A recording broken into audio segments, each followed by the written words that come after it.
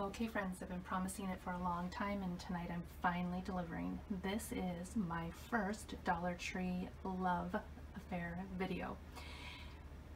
What I'm bringing to you tonight is a very straightforward, easy way to organize your cork and vinyl or wrapping paper or rolls of interfacing or whatever. If it comes on a roll, you can organize it using three things.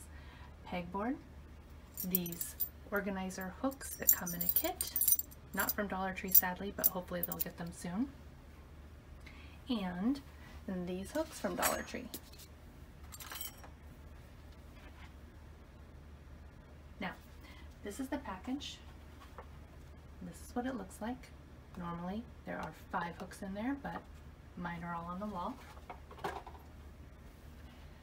You would just organize your hooks in whatever manner you like.